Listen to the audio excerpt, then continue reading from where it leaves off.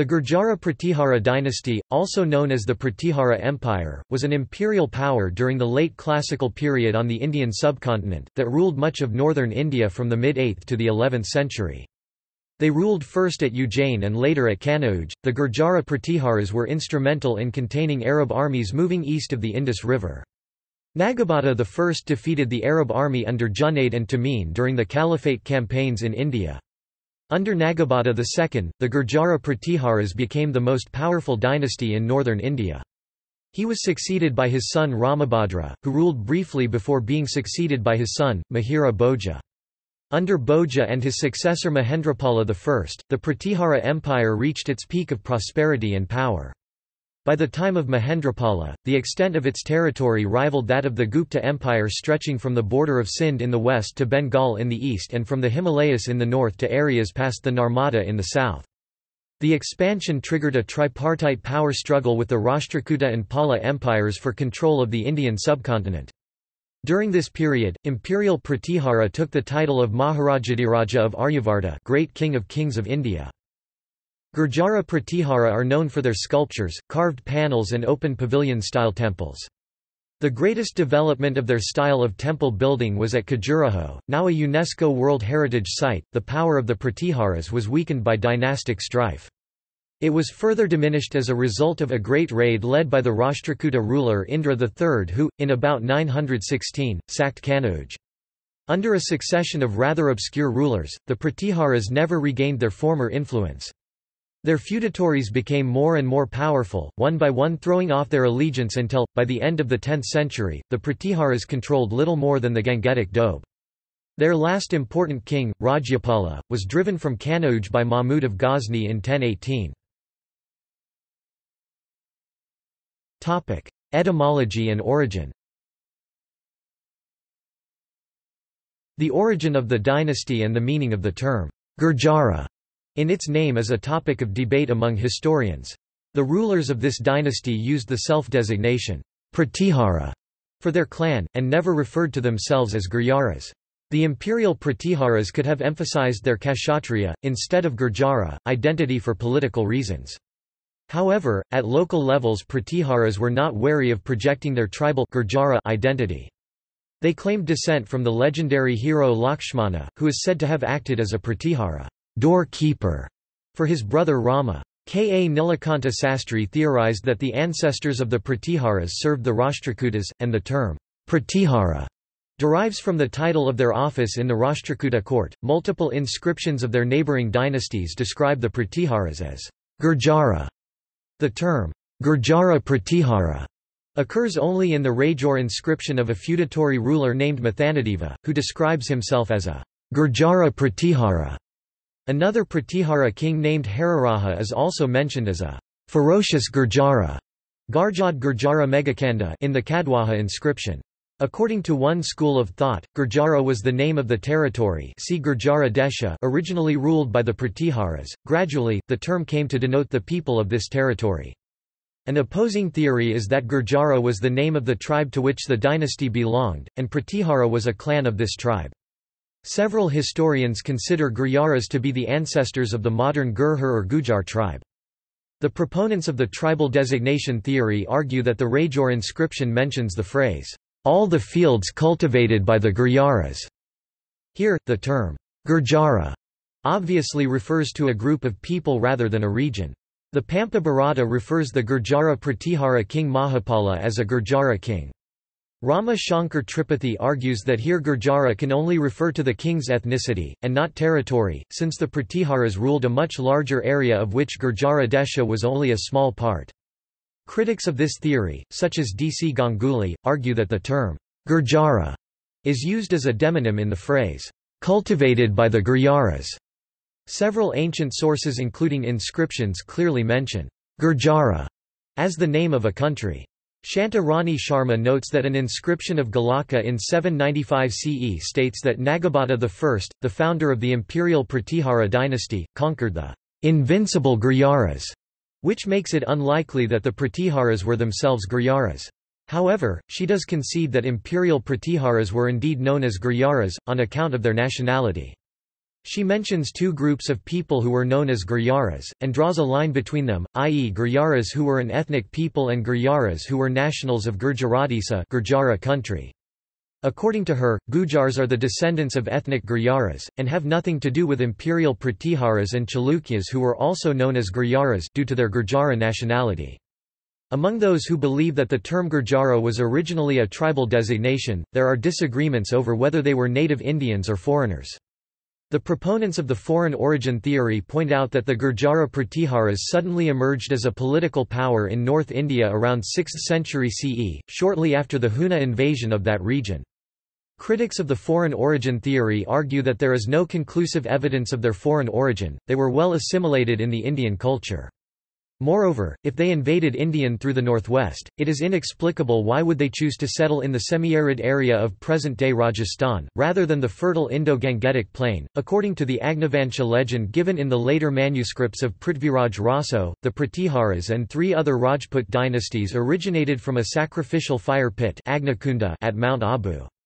Some colonial-era historians interpreted this myth to suggest a foreign origin for these dynasties. According to this theory, the foreigners were admitted in the Hindu caste system after performing a fire ritual. However, this legend is not found in the earliest available copies of Prithviraj Raso. It is based on a Paramara legend. The 16th-century Rajput bards probably extended the original legend to include other dynasties including the Pratiharas, in order to foster Rajput unity against the Mughals. History. The original centre of Pratihara power is a matter of controversy. R. C. Majumdar, on the basis of a verse in the Harivamsa Purana, AD 783, the interpretation of which he conceded was not free from difficulty, held that Vatsaraja ruled at Ujjain. Dasharatha Sharma, interpreting it differently, located the original capital in the Binmala jailer area.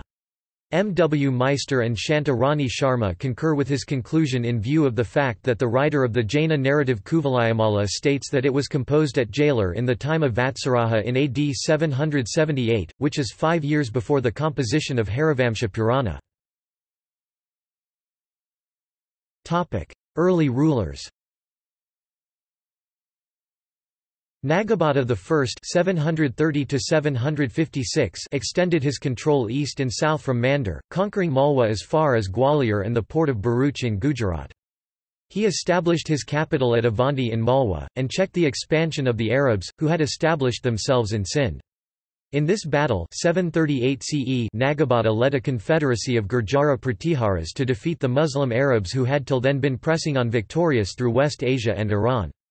Nagabhata I was followed by two weak successors, who were in turn succeeded by Vatsaraja 775–805. Conquest of Kanauj and further expansion.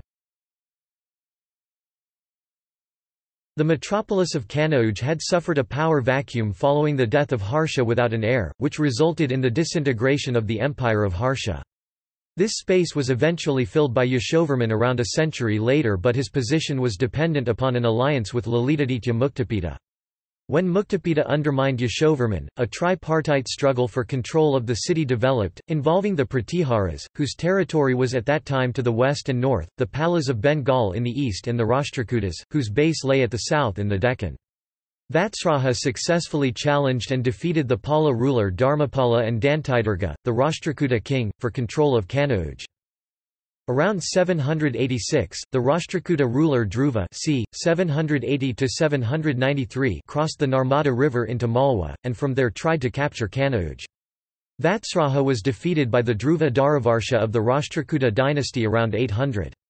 Vatsaraja was succeeded by Nagabhata II (805–833), who was initially defeated by the Rashtrakuta ruler Govinda III (793–814), but later recovered Malwa from the Rashtrakutas, conquered Kanauj and the Indo-Gangetic plain as far as Bihar from the Palas, and again checked the Muslims in the west. He rebuilt the great Shiva temple at Somnath in Gujarat, which had been demolished in an Arab raid from Sindh. Kanauj became the centre of the Gurjara-Pratihara state, which covered much of northern India during the peak of their power, c. 836–910, Rambhadra 833 c. 836 briefly succeeded Nagabata II.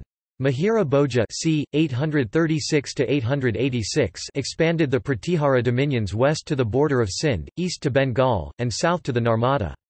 His son, Mahendrapal I (890–910), expanded further eastwards in Magadha, Bengal, and Assam. Decline.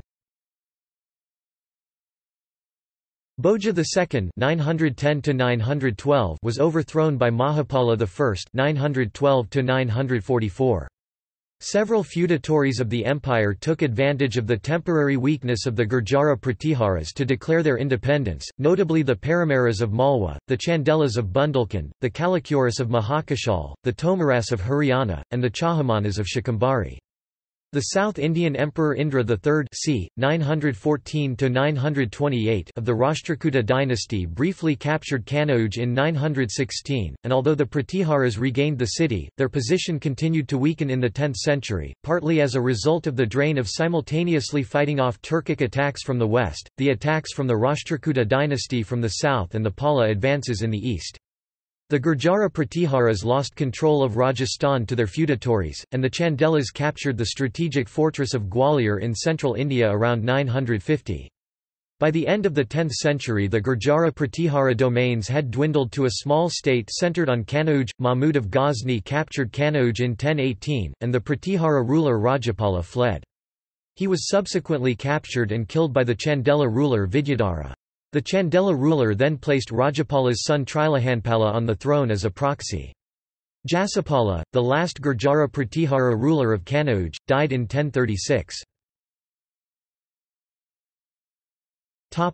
Gurjara-Pratihara art. There are notable examples of architecture from the Gurjara-Pratihara era, including sculptures and carved panels. Their temples, constructed in an open pavilion style, were particularly impressive at Khajuraho. Maru Gurjara architecture. Maru Gurjara architecture was developed during Gurjara-Pratihara Empire. Bateshwar Hindu Temples Complex. Bateshwar Hindu Temples, Madhya Pradesh was constructed during the Gurjara-Pratihara Empire between 8th to 11th century. Caliphate campaigns in India. Junaid, the successor of Qasim, finally subdued the Hindu resistance within Sindh. Taking advantage of the conditions in western India, which at that time was covered with several small states, Junaid led a large army into the region in early 738 CE. Dividing this force into two, he plundered several cities in southern Rajasthan, western Malwa, and Gujarat. Indian inscriptions confirm this invasion but record the Arab success only against the smaller states in Gujarat. They also record the defeat of the Arabs at two places. The southern army moving south into Gujarat was repulsed at Navsari by the South Indian Emperor Vikramaditya II of the Chalukya dynasty and Rashtrakutas. The army that went east, after sacking several places, reached Avanti whose ruler Nagabata Gurjara-Pratihara trounced the invaders and forced them to flee. After his victory Nagabata took advantage of the disturbed conditions to acquire control over the numerous small states up to the border of Sindh. Junaid probably died from the wounds inflicted in the battle with the Gurjara-Pratihara. His successor Tamim organized a fresh army and attempted to avenge Junaid's defeat towards the close of the year 738 CE. But this time Nagabata, with his Chauhan and Guhilat feudatories, met the Muslim army before it could leave the borders of Sindh. The battle resulted in the complete rout of the Arabs who fled broken into Sindh with the Gurjara-Pratihara close behind them.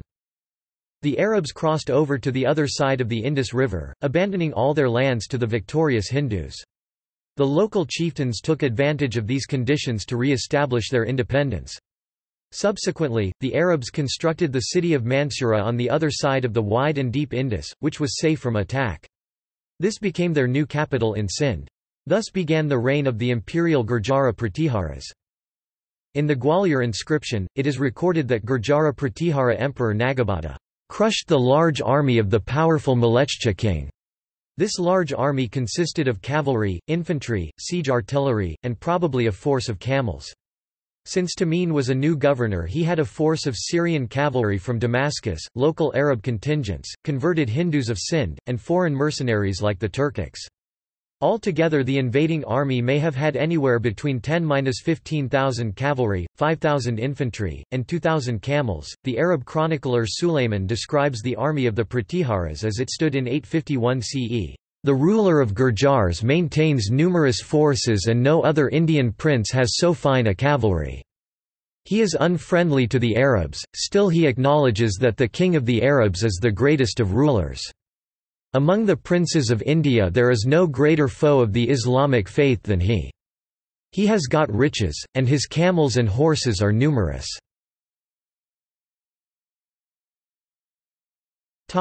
Legacy.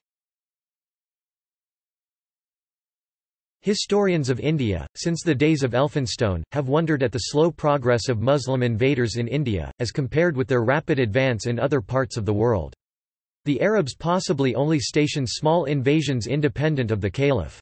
Arguments of doubtful validity have often been put forward to explain this unique phenomenon. Currently it is believed that it was the power of the Gurjara-Pratihara army that effectively barred the progress of the Muslims beyond the confines of Sind, their first conquest for nearly 300 years. In the light of later events, this might be regarded as the chief contribution of the Gurjara-Pratiharas to the history of India.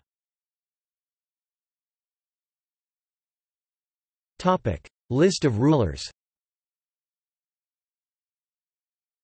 Nagabata I 730 to 760, Kakustha and Devaraja 760 to 780, Vatsaraja 780 to 800, Nagabata II 800 to 833, Ramabhadra 833 to 836, Mahira Bhoja or Bhoja I 836 to 885, Mahendrapala I 885 to 910, Bhoja II 910 to 913, Mahapala I 913 to 944, Mahendrapala II 944 to 948, Devapala 948 to 954, Vinayakapala 954 to 955, Mahapala II 955 to 956, Vijayapala II 956 to 960, Rajapala 960-1018, Trilokanapala 1018 to 1027, Yasapala 1024 to 1036. Topic. References. Topic. Bibliography.